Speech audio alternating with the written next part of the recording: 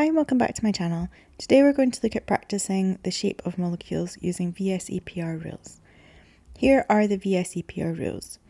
First of all, you take the number of electrons on the central atom, you add on the number of atoms which are attached to it, and minus any charge. Take this number and divide it by 2, and that will give you the number of electron pairs. Electron pairs will have one particular shape.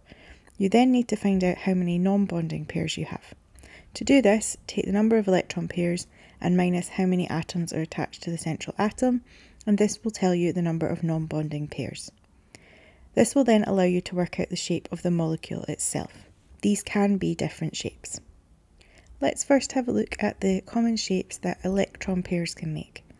This is for the total number of electron pairs, both bonding and non-bonding. If there are 2, then you will have a linear shape. If you have 3 electron pairs, these make a trigonal planar shape. If you have 4, these make a tetrahedral shape. If you have 5, this will be trigonal bipyramidal. And if you have 6, this will be octahedral. This will be the shape that the electron pairs themselves will make. From this, using the non-bonding pairs, you can then work out what shape the molecule itself will make. Let's have a look at some of the common shapes for molecules.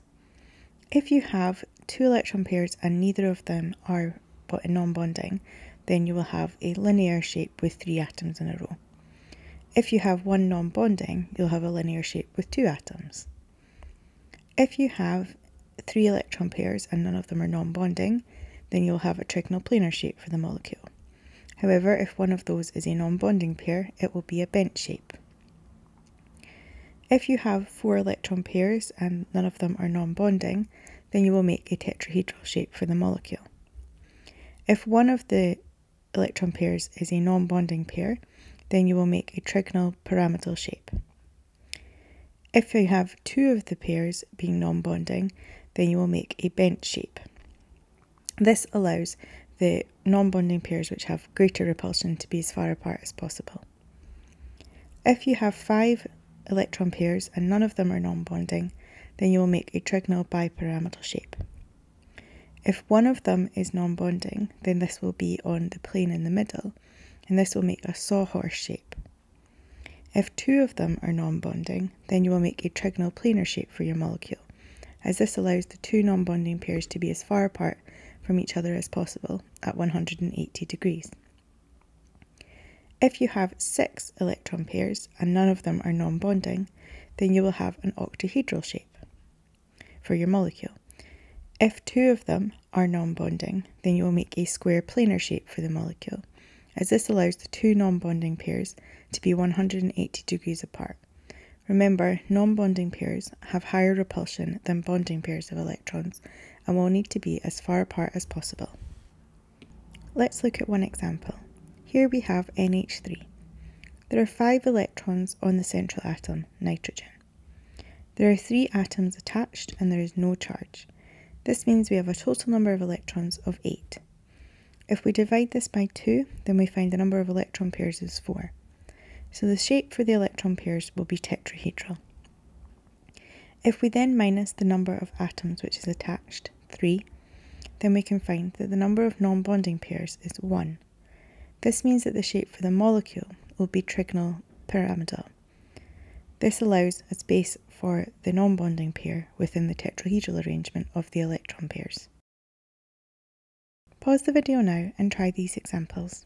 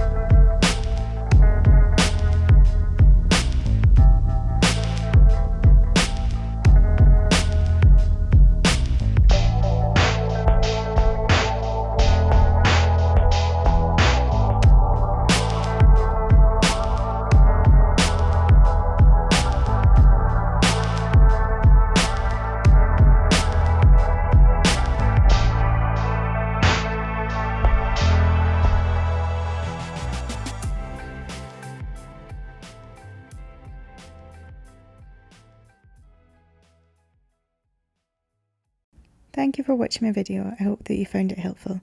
Please remember to subscribe and ring the bell to be notified of new videos.